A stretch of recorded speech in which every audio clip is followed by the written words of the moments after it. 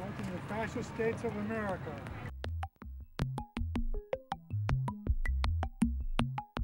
Citizens United case 1 year ago, we said the corporations have the same rights of people to spend their money however they want on elections, with almost no restrictions, and that's the way it should be because corporations are people. Don't you see what's happening in the United States?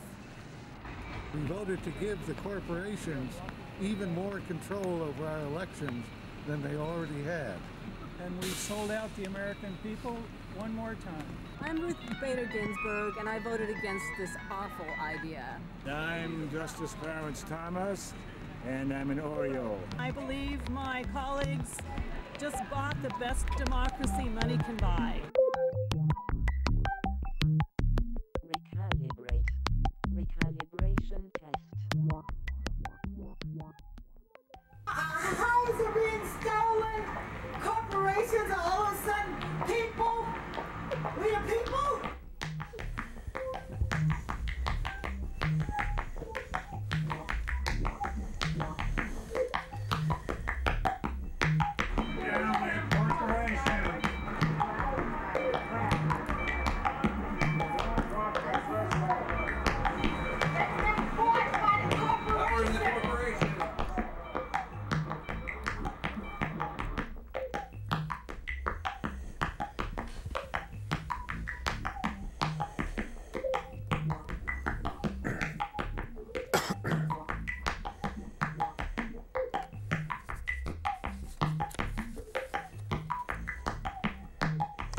Hello and welcome to the Alliance for Democracy's The Populist Dialogues. My name is David Delk, and I host this series of half-hour public access cable TV programs which are broadcast once a week from the studios of Portland Community Media here in Portland, Oregon.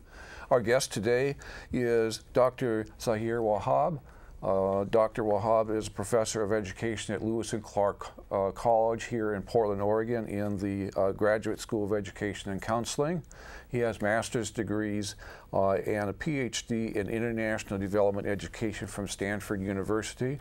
He is a native of Afghanistan where he frequently returns, spending about 4 months there each year. He has served as senior advisor to the Minister of Higher Education in Afghanistan from 2002 to 2006. He was our guest last week, and we were originally intending to talk about Afghanistan, and we immediately got diverted to talking about education policy and the future of education in the United States. So today we're going to focus on Afghanistan. Welcome back to the show. Thank you, David. Thank you for having me. Yes, it's nice to be with you. Yes, right. So you were the senior advisor from 2002 to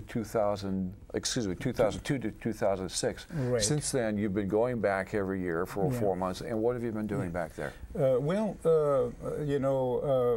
early in 2002, as soon as the Taliban were ejected from power, one day I received a telephone call in my office here at Lewis and Clark College from a man saying, I'm Dr. So-and-so. He's also an Afghan American with a PhD.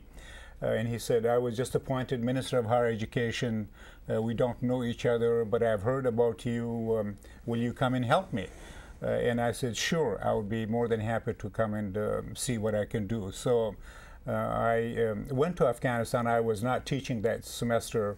I went to Afghanistan for the first time. Well, I have always gone back, David, because I still have some family there. Sure. Mm-hmm. I have gone back and visited, not officially, of course, but unofficially.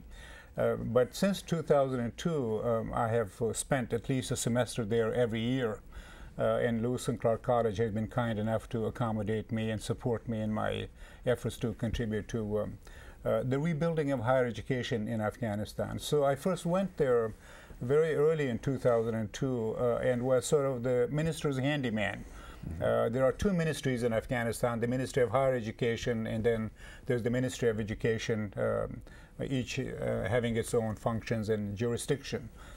So for the first 5 years I was essentially the minister's handyman, and I did everything that needed to be done, whether it was meeting foreign dignitaries or sometimes writing the minister's emails and speeches, or trying to make sure that things are done okay in the ministry, or at least there's one working bathroom in the whole ministry, that people could use. And then in 2006, there was a program with the United States Agency for International Development and a nonprofit organization, Academy for Education Development in Washington, D.C.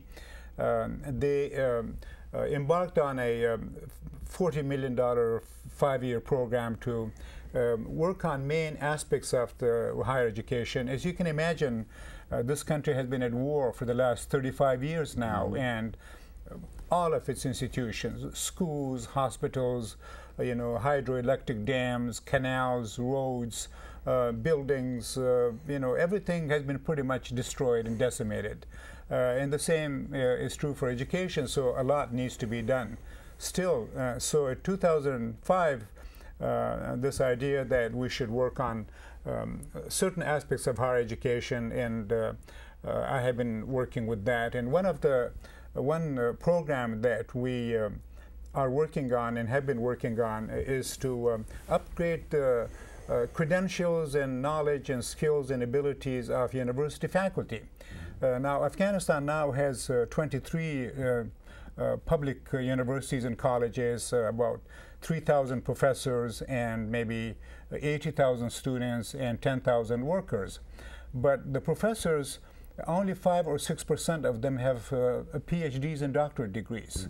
And these degrees were also obtained quite some years ago. And then maybe another 33% have master's degrees, but the vast majority of the people who teach in Afghan institutions of higher learning only have bachelor degrees. So there are 17 teacher training programs training teachers for middle and high schools. And the vast majority of them only have bachelor's degrees, often from the very same university. So the idea behind this program is to bring these men and women from throughout the country, 17 institutions, and put them through this master's degree program, which lasts for 2 years, 4 semesters. We have graduated 2 groups. Each cohort consists of 22 people, 11 men, 11 women. We have made sure that the program is gender balanced, but also that different ethnic groups, regional groups, and different universities are being represented. We're very careful because in Afghanistan everything is politicized and can very easily be politicized. So we're very careful in our selection process, other than considering potential. So I was involved in this master's degree program, which really was the first graduate program in Afghanistan, and continues to be one of the 2 or 3 programs, master's degree program in the whole country. And it's now managed by the University of Massachusetts Amherst, and part of it is by Indiana University. So I have been involved with this program from the very beginning in terms of the conceptualizing the program and designing the curriculum and sequencing the courses. And then I have been teaching 5 of the courses in the program.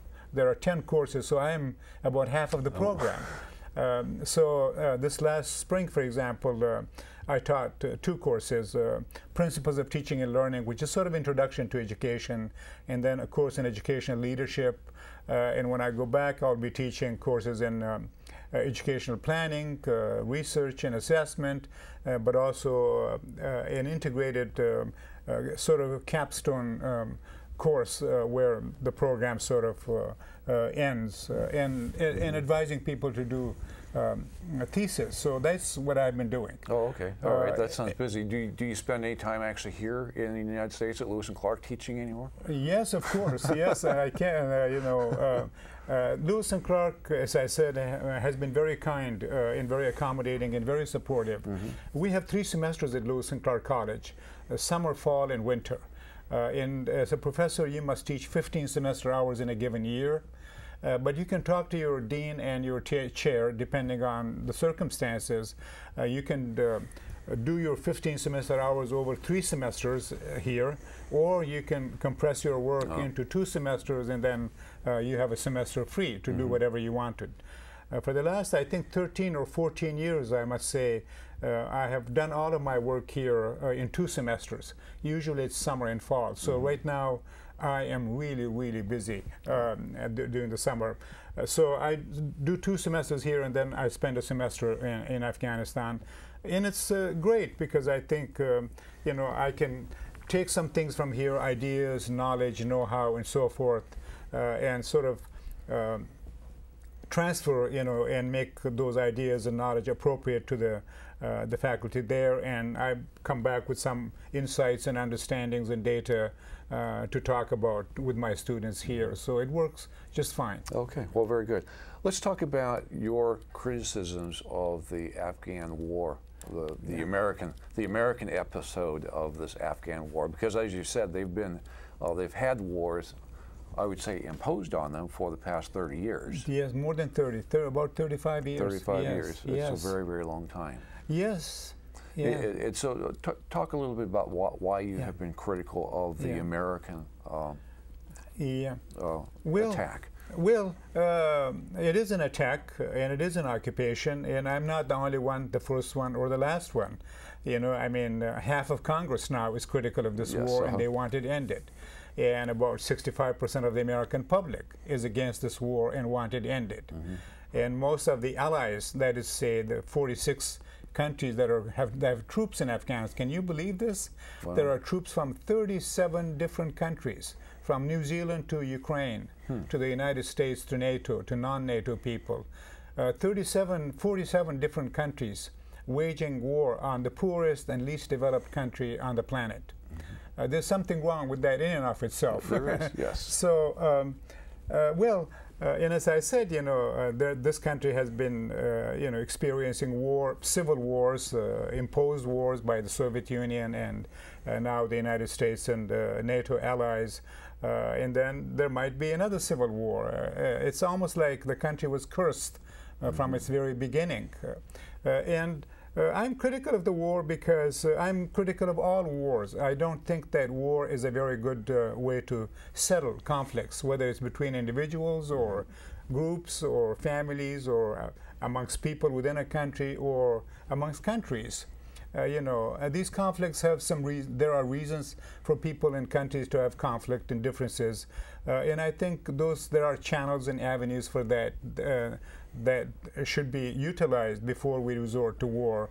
As I have said, you know, it was wrong for the United States to attack and then occupy Afghanistan to begin with.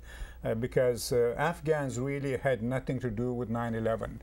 9/11, as most of our viewers know, was launched by Al-Qaeda and Arabs, and the Taliban tried very hard to avert the war before the United States attacked in October 2001.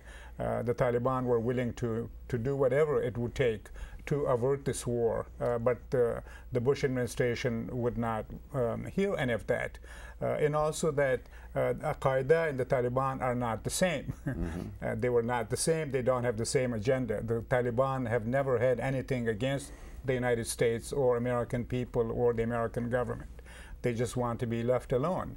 And we also know that at the time there was very strong disagreement and conflict between the Qaeda leadership, which the United States had incidentally trained, you know, armed and supported and brought to Afghanistan to fight against the Soviet Union. And the United States also should take responsibility not only for training the Al-Qaeda and supporting them, but also the Taliban and the Mujahideen. All these three groups from all over the world were, you know, sponsored, trained, subsidized, and paid, protected by the United States to fight the Soviet Union. So the Afghans really had nothing to do with 9/11. It was Arabs and Al-Qaeda. And as I said, the Taliban tried to.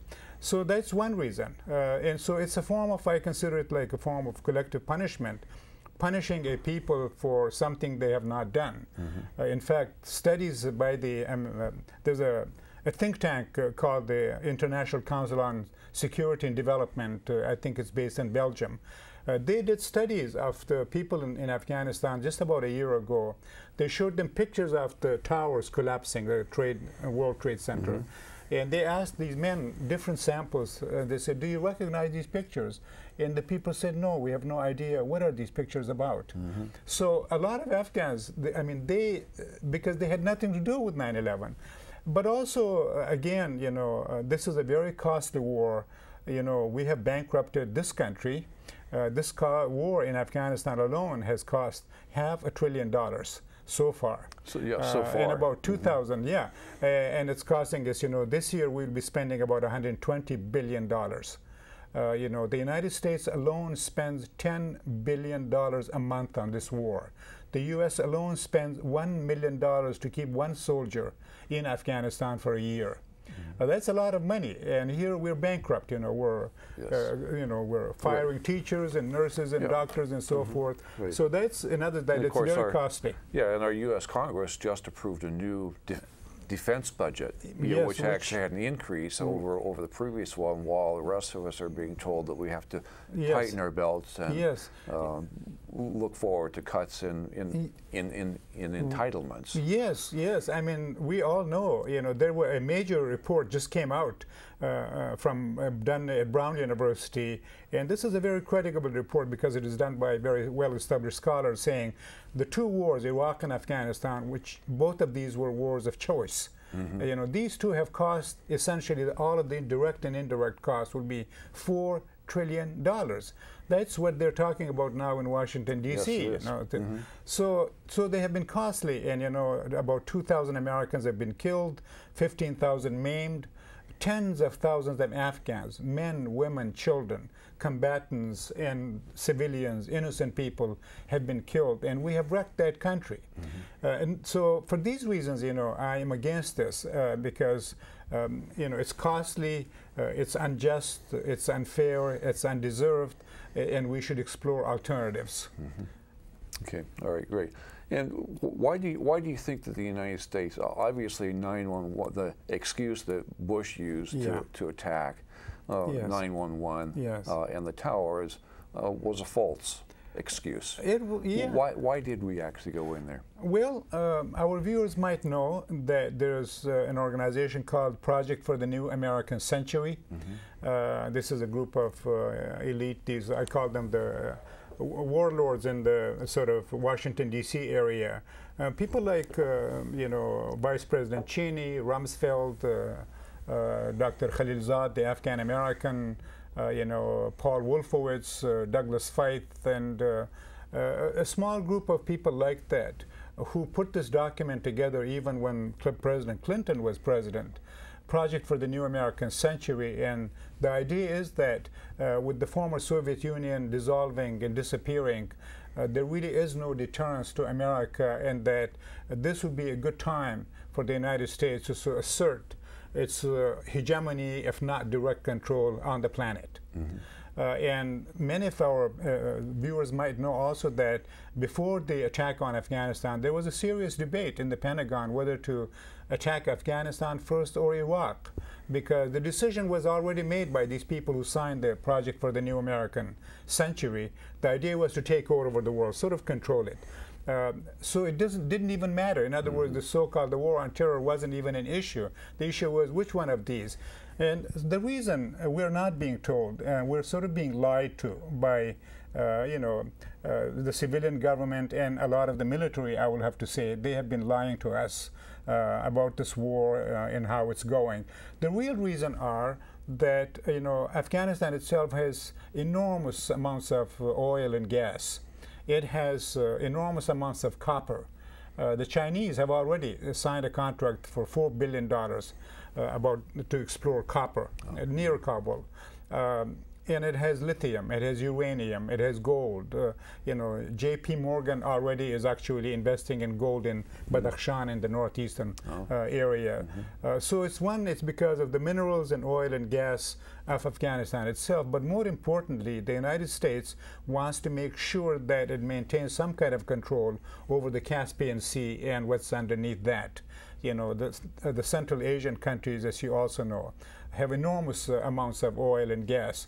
And the idea was to build a pipeline from Dawlatabad, Turkmenistan, through western Afghanistan to Pakistan and India. In fact, all of the agreements, everything about a pipeline called TAPI, T-A-P-I, Turkmenistan, Afghanistan, Pakistan, and India. The papers have been signed, and the work on that will begin anytime. So it's the strategic location. In addition to the strategic material of Afghanistan, it's also the strategic location. The third reason is that NATO wants to sort of deter or roll back what is called the Shanghai Cooperation Organization, which is an organization like the equivalent of, say, or the counter to NATO, consisting of Russia, China, and all of the Central Asian countries, and now India, Iran, Afghanistan, and Pakistan are observers. They're going to do that. So this is a military. This is a military alliance. Military, economic, cultural, educational alliance, and so there's real indirect sort of struggle, proxy struggle between NATO and the SCO, the Shanghai Cooperation Organization. I think it's also to be close to the Middle East or in areas, because you can't count on the United States has sort of lost the Arab countries, more or less, because the people have taken over. And soon I think it's a matter of time before the Gulf states are also taken over by the people, instead of our governments that they produce. So it's for these reasons, that the United States, and that's why something came up just very recently, the last week, that the United States actually imposed an agreement as soon as it arrived, very early in 2002, on the Afghan government. Then the Minister of Interior, Mr. Qanuni, and the Minister of Foreign Affairs, Dr. Abdullah, the United States imposed an agreement with these two countries saying the United States will be allowed to maintain a permanent military presence in Afghanistan. That treatment never went to Congress here, that agreement, and it was never presented to the Afghan parliament. It was just exposed just recently, because there are currently also talks underway where the United States insists of some kind of a military presence in Afghanistan for the indefinite future. And that's why they're expanding these 4 major airfields in Mazar-e-Sharif, in Herat, in Jalalabad, and in Bagram. So there are other reasons that we're not being told. This war on terror, with which Afghanistan, again, had nothing to do, and you don't fight a war on terror, because I think it's a crime, and it should be done through police work and Interpol, instead of occupying people and brutalizing them without these people having anything to do with it. But the war on terror sold it to the American people. I think more and more people are understanding. It seems, unfortunately, the American people need to know, because again, it's costing a lot of money, a lot of lives, and it's immoral, it's illegal, and it's unjust, and it's counterproductive. The interesting thing now is that the war really is being lost. In spite of, say, these 150,000 troops from 47 different countries, and then for every one of the troops there's a contractor, a civilian contractor. So there are 300,000 troops, or people who do the adjunct work, the sort of supportive work. There are people from Vietnam, from Latin America, from Africa, from other places, and those are never mentioned. That for every soldier there's also a contractor, like Blackwater, DynCorp, and so forth. Major corporations. Major corporations. Feeding at the trough. And there's a lot of money to be made. Of course, this war, again, has cost $500 billion, and that money ended up someplace, and you can be sure it's not going to the Afghan peasants. For the vast majority of the people, life has become very, very hard.